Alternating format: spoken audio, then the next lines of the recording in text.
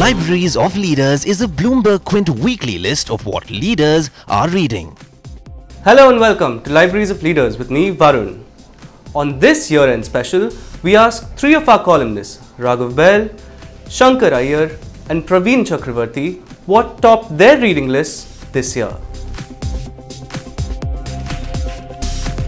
Raghav Bahl started off his media career as a correspondent and anchor with Doordarshan in the year 1985. He went on to found the Network 18 Group and co-founded Quintillion Media, which is a part owner of Bloomberg Quint. He has written for publications such as The Statesman, The Pioneer and The Times of India. He recommended The Rise and Fall of Nations by Ruchir Sharma. The book draws on the author's experiences traveling the world for over 2 decades and transforms economics into a practical art. Among other things, the book also explains how to read indicators of change in this era. Bahl said the book appealed to him because of the way in which the author had woven dry data points into a unique, interesting and anecdotal narrative.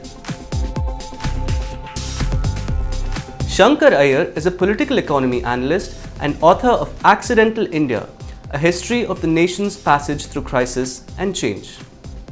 His recommendations for 2016 centered around themes such as artificial intelligence, 3D printing, and algorithmic thinking. He recommended Homo Deus, a brief history of tomorrow by Israeli author Yuval Noah Harari. The author has proposed in the past that we did not domesticate wheat, but wheat domesticated us. The book prophesizes the rise of a superhuman race bestowed with supernatural powers who will soon replace humankind as we know it. The book was first published in English in September 2016. Praveen Chakravarty is a senior fellow at the IDFC Institute, which is a Mumbai-based think tank. His work focuses on financial sector legislation and the political economy. He recommended Conversations with Mani Ratnam by Bharadwaj Rangan. He said that the book was an utterly delightful look into the mind of one of India's most creative filmmakers. The ability to blend a bird's eye perspective with a worm's eye gaze is something that most of us struggle with, Chakravarty said.